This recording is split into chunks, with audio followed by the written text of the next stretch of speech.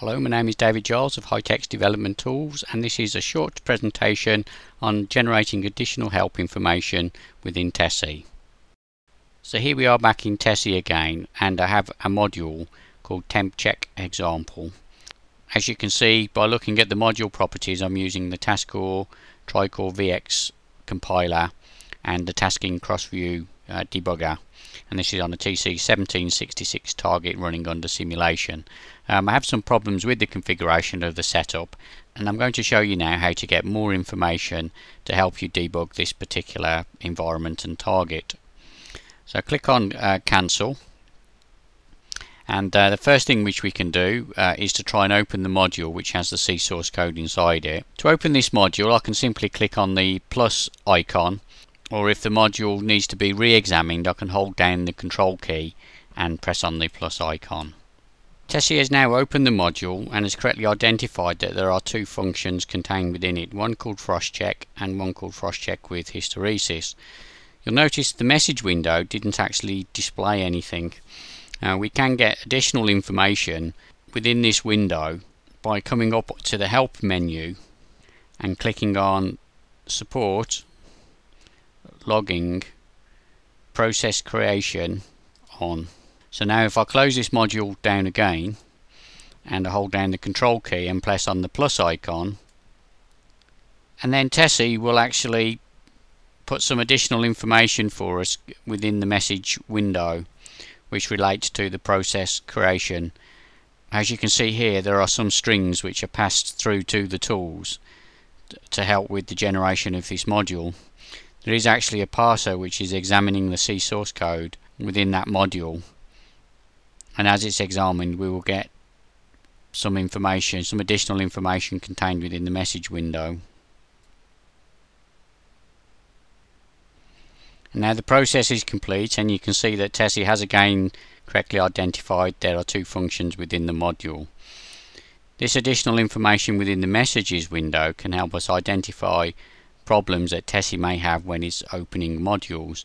Normally if there's a syntax error or something like that within the C source code, sometimes it's not possible to actually open the module. By switching on some of these additional login scripts, we can examine the login scripts to identify where there are potential problems. So you can turn these on. To turn them off is very simple, so it's help, support, logging, and in this case process creation I will turn off. It's possible to clear the information that's contained within the message window by coming down into that messages window, hitting right click and delete all.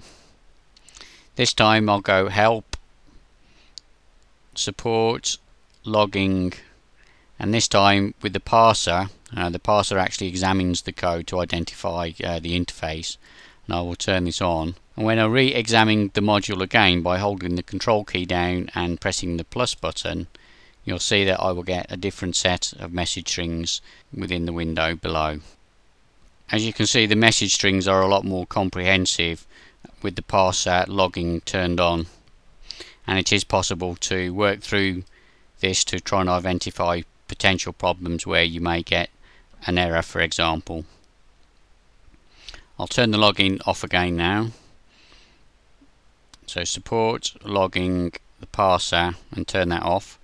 In this particular case, the process creation and the parser, there's no problems because we have correctly identified the two functions. So I'll execute some tests now. Here are 5 prepared test cases. So if I highlight test case number 3, click on the razor cat symbol for execute tests, and then we have generate driver and run the test, and click on execute. You can see that there'll be a problem with the execution of these tests because there's a problem within the makefile template. I should get some error messages now displayed within the message window. So here we have error, makefile template version not defined, and there's a string here which is basically relates to the makefile template.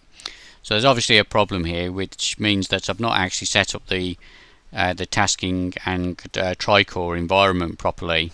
So we've not actually set up the makefile template correctly. We've not correctly configured the environment, And so we can use the messages window to give us some indication as to kind of what's not right within the setup. However, there will come a point in complicated setups, or if you're doing this for the first time, that you'll require the help of Razorcat.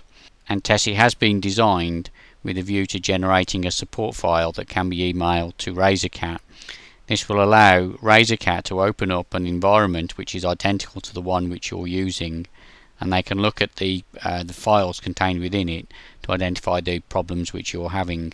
And to generate this support file is very simple. You come up into this help menu and you do help, support, and click on create support file.